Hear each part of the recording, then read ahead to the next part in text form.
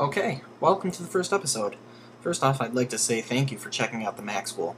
The first episode, well, set of episodes really, are going to focus more on the desktop, the dock, settings, and everyday tasks that you will need to know to make your way around and personalize OS X. Okay, so let's get started. First thing we're going to look at here is your desktop. One thing that we should note right away is I am using the latest version of OS X, which is Mac OS 10.6. It's called Snow Leopard and was just released. So one thing to know right offhand is that some of the features that I'm using, if you're not using Snow Leopard, may be a little different or may not be there at all. So one way to check to see which operating system you're using, if you don't know already, would be to come up here and click on this little Apple logo and click on About This Mac. As you can see here, I'm using version 10.6, so you may want to check to make sure that you're using 10.6 as well.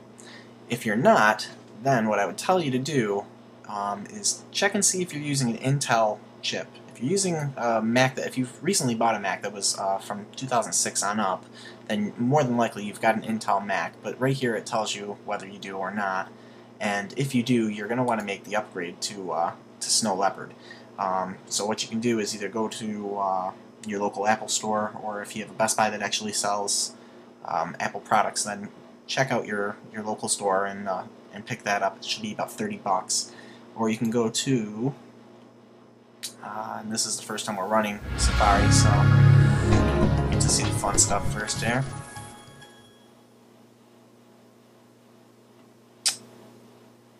Alright, let's see. Go to apple.com. And as you can see, Snow Leopard now available. Make your way over to the store. And right here, buy now. Click on that and get yourself the latest version of Mac OS X. Alright, so we're going to close down Safari because we're going to get to that a little later. For the most part though, the things that you're going to be looking at on the desktop are largely the same between 10.5 and 10.6, so hopefully it won't be too much of a problem. The first thing, like I said, that we're going to look at is a desktop. When you first get a Mac, your desktop is going to look very similar to this, probably, maybe with the exception of I have two drives here. This is a Windows partition. We'll get into that maybe at another episode. But basically, this is your real estate for putting icons and applications and files, whatever you want to put on there. A lot of Mac users keep their desktop fairly clean, and actually on the Mac that I use the most, there's no icons, nothing really gets saved to the desktop at all, and it basically just so that I can get to files easier if I have the screens maximized or whatever. Down here at the bottom is the dock. Again, things probably look pretty similar to you, with the exception of ScreenFlow, which is the capturing software that I'm using right now to make this video. And we'll start off over here. This is your Finder. Basically, Finder it's how you're going to dig into your files and how you're going to dig into your operating system and find everything where you've placed files and application folders and things of that nature. And if you click that, it's going to open up your folder system. Your Macintosh HD is going to be the drive right here. Obviously, you can click on that either way. That's your applications folder, your library, your system folder, and your users. Again, I have quite a few different drives here. Some of them are for video and backups and things of that nature. And I also subscribe to MobileMe, so I have what they call iDisk, which is basically a hard drive that's located on a server somewhere else so that I can keep files and not risk having them lost. Here is going to be a little different maybe for you as well. I also have another Mac. This is my MacBook, and it sees it over the network that I have, but we can get into that another time. Places, again, you can click on Desktop, and this is basically, this folder is everything that's contained on your desktop out here.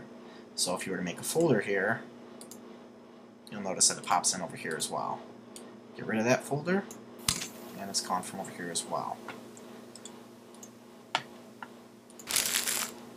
Mac School, this is my folder for the user that I'm on. Yours is going to be different, obviously. and here's all your your folders for the different types of things that you have located on your computer. Applications, we're going to get into that later. If I open it right now, it's going to be very different from what you're looking at. I have a full version of Adobe software and Aperture and all kinds of things, so that's going to be very different. We can get into some of those things at a later point. Your documents. Your documents are going to be where you want to keep all your files that you make, PDFs that you find online or whatever the case may be. Any files that you download that or create using iWork or something similar to that, you'd want to keep in documents nice and organized so that you can find them for later. And the search section down here, we're going to get into that at another point too, but basically if you search for anything over here, it's going to create, basically it's going to be stored, I should say, down here in this section here. So anything that you search for today, if you were to click here, it's going to pop up those search. And then tomorrow you can click on yesterday, and that search that we searched for today will be there as well. It does it by week, and then you can find all the images located on your desktop or on your computer if you click on all images. If you click on all movies, it'll pull up all the movies that are located on your computer, as well as all documents. And those are called smart folders, or smart search folders here. And but we'll get into those at another time. Right now we really want to just focus on the basics. So that's basically Finder's most basic function, and how you're going to get around on that. Down here is what they call dashboard. A dashboard is basically what they call widgets. Now, widgets are small applications that basically can run different things. I'm in New York, so obviously you have New York's weather, New York's time. It's also a small calendar and a calculator. First thing you'll notice now is the desktop itself got darker. That's because all this stuff is unavailable to you right now. If you click off of it, it's going to close down your widgets. So let's open that back up for a second. Now each one of these applications you can click on. I don't want you to get confused on that. And if you wanted to change things, you click on this little eye here, it's going to flip around to the other side. Now, on this side, you would type in wherever your location is. When you do that, it's going to pull up your location's weather.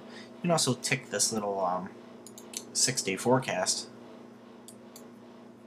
and it'll give you your lows as well. As far as the clock is concerned, same thing.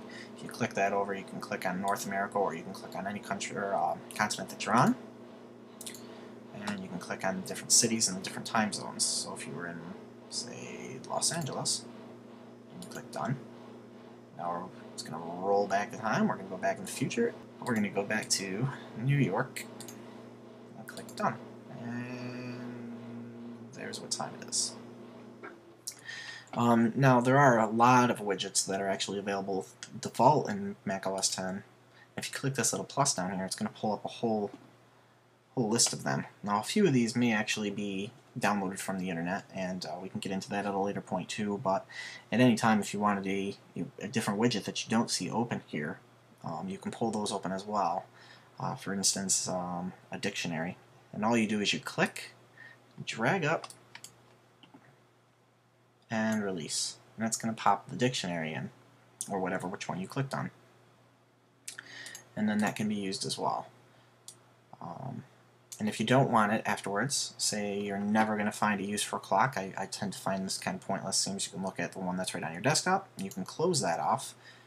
And maybe you can move this one over there in place of it.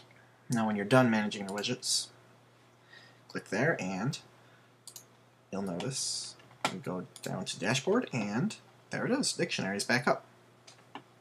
So that's dashboard. And again, we're going to go into a lot more of these things in depth later. This is basically just a quick overview so that you understand what's there and what you can do with them.